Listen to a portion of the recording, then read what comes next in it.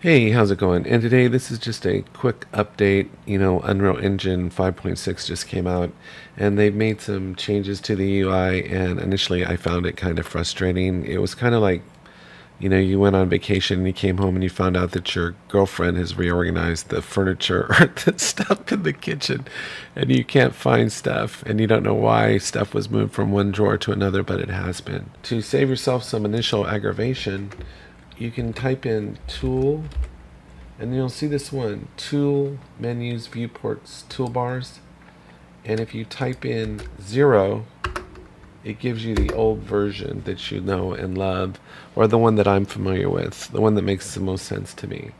But if you want to get into the new world that your girlfriend has set up for you, you can type in tool and go to viewport tool menus viewport toolbars and type in 2, and it's the new one.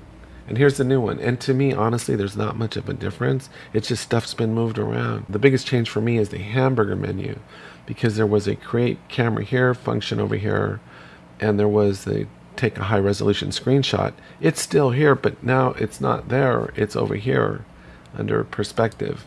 So here, if you scroll down there, you can get your high resolution screenshot, and here you can create your camera. So nothing's I want to say nothing's changed, but everything's changed. So it's all just been moved around. I don't know if this will prove to be more efficient in time, but anyway, if you just want to get into 5.6 and save yourself some initial headache, just type in tool menus viewport toolbars, and then just type in a 0, and then you're in 5.6, but you got the interface that you already know. So anyway, I hope you found this helpful. Take care and have a great day.